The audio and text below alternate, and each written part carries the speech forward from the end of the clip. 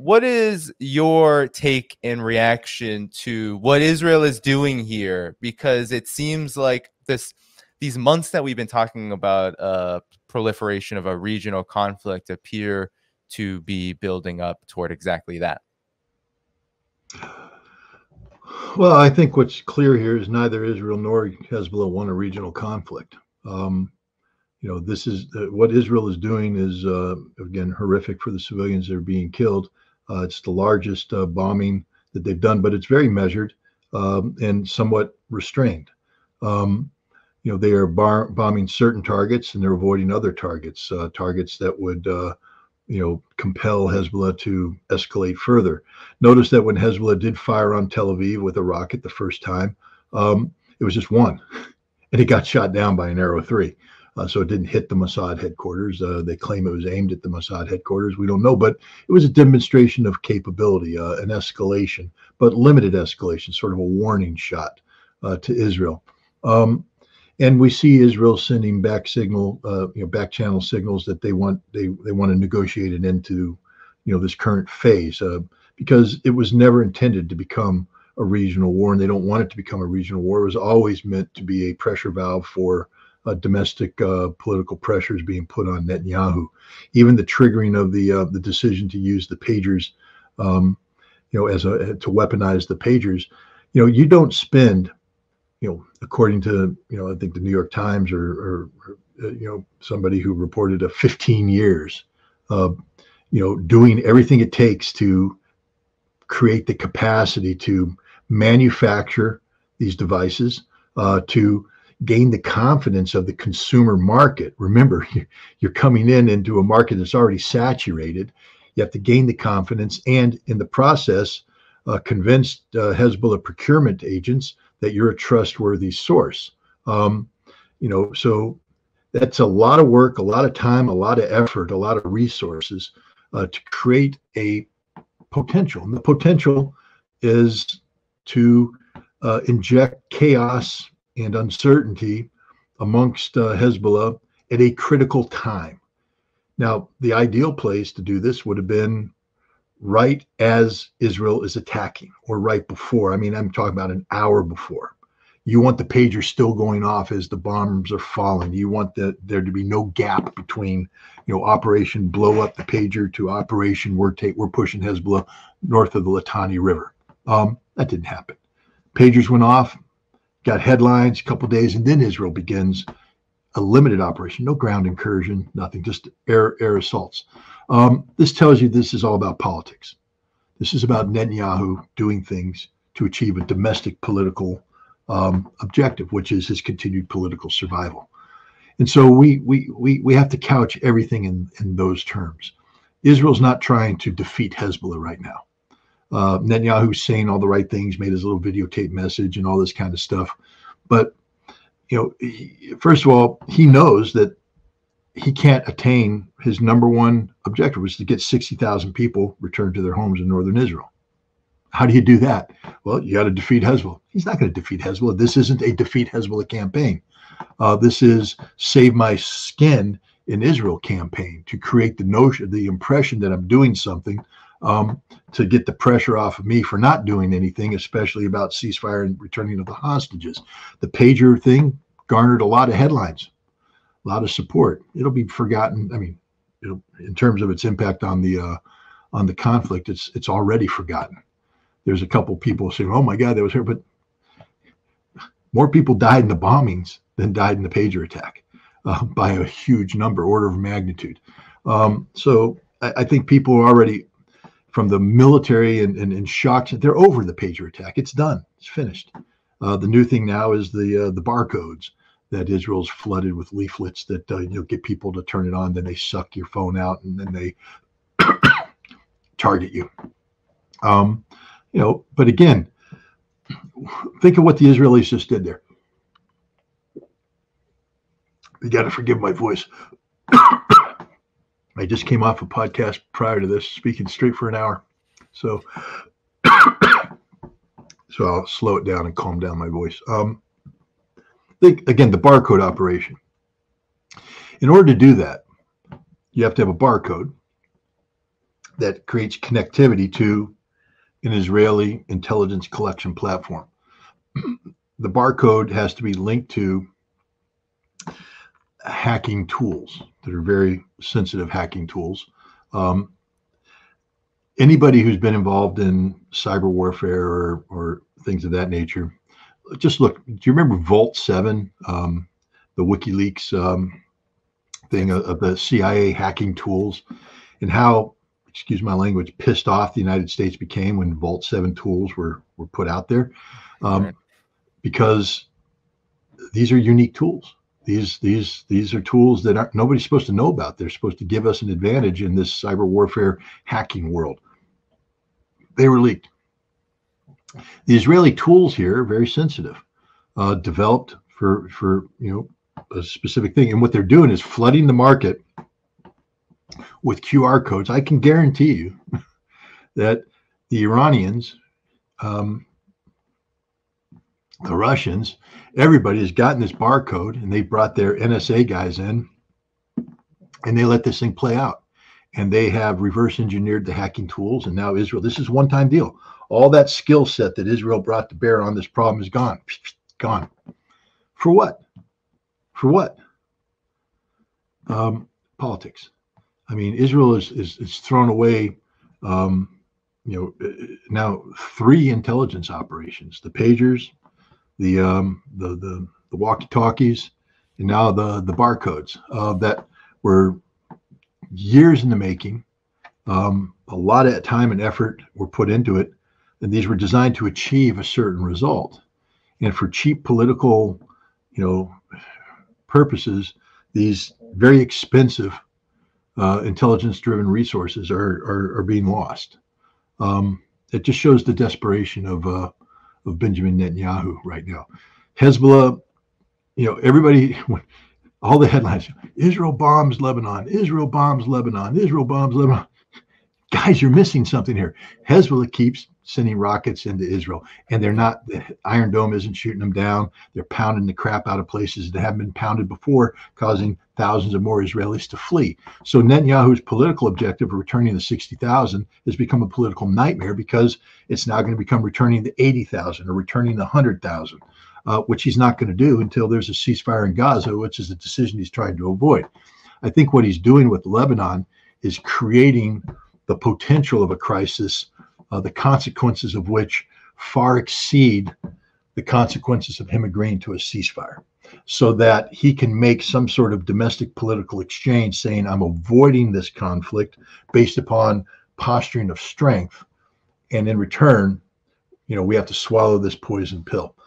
He's trying to get that sort of calculus in place, because right now, as things stands, if he accepts a ceasefire in Gaza, he's finished politically. Even if he gets the hostages back, he's not going to survive once the Israeli population starts looking at October 7th and his response to that. It's tough to recover from that, unless he can create some other issue that because of the scope and scale of the consequences of allowing this to spin out of control, it offsets the political damage done through the. That's his calculation. I don't think he succeeds. I think no matter what, he'll be compelled to accept a ceasefire, and then his government will collapse, and that's the end of Netanyahu. But he's going to drag this thing out as long as possible, and that's what's going on in southern Lebanon. This is all about Benjamin Netanyahu. It's not about anything else. Well, it's interesting, Scott, as we have even Israeli media reports talking about exactly what you're saying, and I'm curious about your thoughts about this publication, Israel Hayom. They published from Israeli Reserves General Gershon Cohen, who said that not only is Israel operating with no strategy against Hezbollah, but that Hezbollah is undefeated here and has the potential to drain Israel essentially into the abyss. And what we're seeing, he says, is that those exact 2 objectives that were plainly stated by Netanyahu and the Israeli regime, which was to return the settlers and to deter Hezbollah, have not occurred, but nothing that Israel is doing is going to make that occur. So there was so much, I feel like, immediate reaction and emotional response from people watching this, thinking, well, wow, Israel really just did a major blow to Hezbollah and to the axis of resistance. What do you have to say to that? Because it seems like even Israeli media is saying, no, that's not the case at all. Let's go back to the predicate here. First of all, Hezbollah is undefeated when it comes to Israel. Israel hasn't beaten them. Hezbollah has beaten Israel. Hezbollah drove Israel out of southern Lebanon, and Hezbollah fought the Israelis to a standstill in 2006, compelling Israel to back away from the political objectives that they had set. And since then, Hezbollah has had a relative parity of deterrence, meaning that there's been back and forth, but Israel has never again dared to undertake the kind of massive operation in 2000 that it did in 2006, because Hezbollah has been preparing a retaliation that exceeds its response in 2006. So, for basically 18 years, Hezbollah has been preparing for this very eventuality. There's nothing about the Israeli military capabilities that Hezbollah is unfamiliar with. They're not stupid. They know what an F-35 can do. They know what ordnance the F-35 can drop. They know what the F-16 drops. They know, Israel's targeting processes. They know what sensors Israel uses to collect information. And for 18 years, Hezbollah has been building a defensive system designed to not only survive, but function against everything Israel has. So we're all sitting here watching bombs blow up in Lebanon, go, oh man, Israel's knocking the crap out of Hezbollah. Hezbollah's been preparing for this forever. That doesn't mean that, they didn't collapse a bunker here, that they didn't strike a building with people here. It's war. People are going to die. Israel will get in a couple shots. There's no doubt about that. But it's also, we talk about Hezbollah's capabilities, and they're impressive. But anybody who thinks, well, Hezbollah can do this at will. Well, Israel has defenses. They're not perfect, but they have defenses.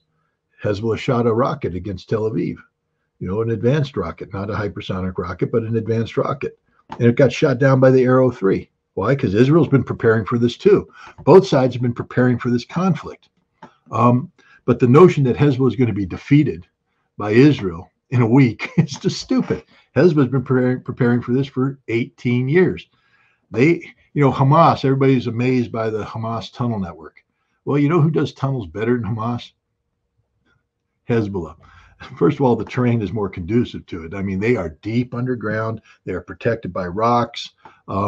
You're dropping bombs on mountainsides, on hillsides. You might get a little shake here and there, but you're not doing anything. And Hezbollah has everything underground, and there's redundancy. Hezbollah's not dumb enough to say we're going to put all our eggs in this one basket, because when that basket goes boom, you got no more eggs. They've spread it out so that they can take losses here, losses there, but they can back it up here and continue the fight. And Hezbollah is prepared to take this fight as far as they want. But there's a hesitancy here, because Hezbollah is the Lebanese government. That's another thing people tend to forget. Hezbollah is a terrorist organization and a political party too. One that's participated in democratic processes in Lebanon and done quite well. One that plays a significant role in the Lebanese government and has done well by Lebanon, meaning that it hasn't been selfish only about Hezbollah. They've done the right thing for Lebanon, for the Lebanese people. And Nasrallah, when he speaks about his duty and responsibilities, not just to the Shia, the southern Lebanese Shia who make up the majority of Hezbollah, but to Lebanon as a whole. He understands his responsibility. So he's not going to do anything precipitous that's going to cause the people of Lebanon to get hammered. And the way he's behaved here, look, you have Christians, Sunni Muslims, Druze, all saying, rival Shia parties, all saying they're with Hezbollah in this fight. The Lebanese government, their army is with Hezbollah, because they recognize that Nasrallah has done nothing wrong here, that he's done everything right, that he's managed this escalation, he's not been irresponsible. It's Israel's gross overreaction, which is what Hezbollah is banking on, because it's the same thing with Hamas, carrying out October 7th, gambling, this is a good gamble, by the way, that Israel's going to overreact and then generate cause and effect relationships that are detrimental almost exclusively to Israel. Hezbollah is doing the same thing. One of the great weaknesses that Hezbollah had is that in pursuing the potential conflict with Israel, Israel would be able to use that conflict to drive a wedge between Hezbollah and the Lebanese people. The Lebanese in August 2006, they weren't happy about being indiscriminately targeted by Israel, and many of them blamed Hezbollah for this. And Hezbollah took that lesson to heart and said, in the future, we can't have a situation where we don't consider the people of Lebanon, that we act based upon our unilateral wants and desires against Israel, and the consequences be damned. No. Every bomb that Israel drops on Lebanon right now that kills Lebanese civilians further alienates the people of Lebanon from Israel and unites them with Hezbollah. And this is, I think this is a consequence that the Israeli government didn't foresee. And then lastly on this topic, Scott, what do you have to say about the reports during this bombardment of Lebanon that Hezbollah asked Iran to attack Israel, or to maybe facilitate its response, its retaliation to Israel? And Iran is reportedly, and again, these are all Israeli and U.S. officials saying this, so we take it with a grain of salt, but supposedly Iran told Hezbollah the timing isn't right. Now, I want to ask you this in the context of those who constantly, whether it's comments, questions I get, say, wow, Iran, Hezbollah, the ISIS resistance are looking weaker here. They're looking like they are not in the driver's seat, but actually being repelled back and potentially defeated. I've had some people close to me lament about this. Scott, what do you have to say about this in the context of these reports? First of all, I strongly doubt that. Again, let's just go back to basics. First of all, Hezbollah doesn't operate in a vacuum. So Iran and Hezbollah have coordinated this scenario for, again, 18 years. Hezbollah's defenses, which are designed to absorb far more punishment than Israel is delivering, were designed, with the Iranians assisting, knowledgeable of, advising on. And these are defenses that are linked to political objectives. Again, to buy into this notion, you'd have to accept two things. One, that Nasrallah had given up on Lebanon, which he's not going to do. Because to say, oh, we need Iran to attack now implies general war and all that entails. And two, that Hezbollah had given up on Hamas, because an all-out war involving Iran and Israel creates a whole different problem set that the world is incapable of chewing gum and walking at the same time. Right now, the world's chewing on the gum of Hamas, and it's tough. They're having trouble doing that, but for the first time in a long time, people are talking about the creation of a Palestinian state. There's movement in that direction. Israel's lost the moral authority around the world. These are things, that realities that didn't exist on October 6th that exist today, that are to the strategic detriment of Israel. And it's all because of the resistance of Hamas. But you get a general war with Iran and Hezbollah and regional disruption of energy security. And suddenly people have high prices, collapsed economies, and nobody's going to give a damn about Hamas anymore, or Gaza, or the Palestinians. They have bigger issues. And Iran and Hezbollah know this. They didn't do all what they've done to get Israel in this bad position just to throw it all away by saying, screw it, let's have the big war. So I don't believe that Hezbollah reached out to Iran. First of all, they wouldn't need to reach out to Iran, because Iran and Hezbollah have coordinated this. It's like, I don't know. I was going to use an analogy nobody will understand, so I won't use it. But it worked for me. But I was like, that's a good one, but nobody will get it. But the point is, they've already coordinated all this. There's no need for Hezbollah to call an audible at this stage. There's nothing that's happened that's unexpected. It's all anticipated. So that's absurd. I think this was inserted to generate the kind of discussions that you're seeing. because Israel knows that it's lost the PR campaign so far, and so what they need to do is create some sort of information warfare based pressure on Hezbollah. But again, Hezbollah is not amateurs at this. I guess they were hoping to get the Lebanese people to lose faith and confidence in Hezbollah, to create discussions amongst them about the consequences of a broader war. But again, as I said, I've been to Iran, and I was deeply impressed with the intelligence of the Iranian people. I haven't been to Lebanon.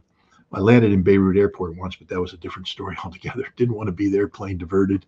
And I was an active duty Marine Corps officer in an airport controlled by Hezbollah. And I'm like, no, I don't want this. Fortunately, I stayed on the plane. They left me alone and we got out of there. But that was a different story. But they want to create, I think by doing this, they're trying to indirectly create pressure amongst the Lebanese population and the Arab population as a whole that questions, Hezbollah's status. They're trying to undermine that. Hezbollah is going to ride this thing out. As I said, and as you noted, they haven't stopped the Hezbollah shelling of northern Israel. It's expanded. They're striking Haifa. They can expand it to Tel Aviv if that's the game that Israel wants to play. And you see the Israelis already starting to panic and looking for an off-ramp off of this because, they didn't achieve what they thought they were going to achieve with Hezbollah. The Iranians are very mature. Hezbollah is very mature. The Iranians know what they want. Thank you for tuning in to my latest video. I appreciate all of your support. This channel, however, needs your help. I am seeking to make this channel more sustainable in the long term and upgrade necessary equipment to ensure that this work continues onward and makes progress to give you all of the geopolitical analysis that you all deserve. For that reason, I'm asking you to become a member of my Patreon community at patreon.com/DannyHaiphong. You can find that link in the video description or in the pinned comment below. For whatever amount you choose to give, just know you are supporting independent media that you can't find anywhere else. Thank you so much, and I look forward to the next video.